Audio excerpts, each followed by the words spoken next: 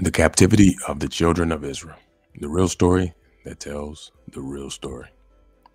The captivity of the children of Israel is a story of a story that tells the happenings of the sons of Jacob and ultimately all the sons and children of Adam. We hope through this series you will attain a better working knowledge and biblical comprehension of the world we live in today. Let's begin. The stories within the Bible really begin in the book of Revelation. The foundation of the story is within the first 12 chapters of the book of Genesis.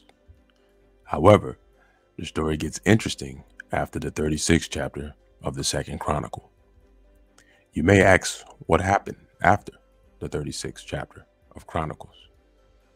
The children of Israel went into a worldwide captivity. Here's a brief recap of a nation being led and held away captive by all the other nations. First held was Israel, often called Samaria or the 10 tribes, who originally broke away from the house of David and Judah. During the days that followed, Solomon, his son Rehoboam of Judah, and Jeroboam of Ephraim went head to head.